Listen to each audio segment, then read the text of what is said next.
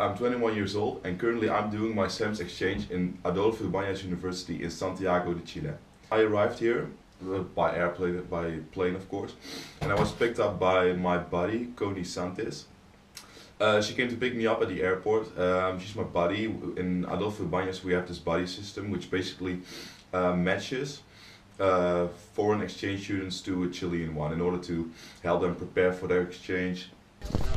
Currently we're at the university, Adolfo Ibáñez in Chile, and it's atop the mountains. Look, this is our view we have. Of course there's a street. Lena, what do you think about the university? Oh, it's awesome.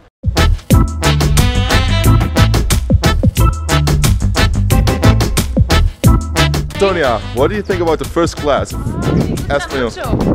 Say something in Spanish. No sé. No? No puedo ahora. Ahora no puedo hablar en español. Hello, we're at the Estadio Nacional right now.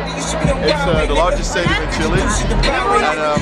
And we're waiting for Rihanna. We're at the concert of Rihanna. I decided this morning to go.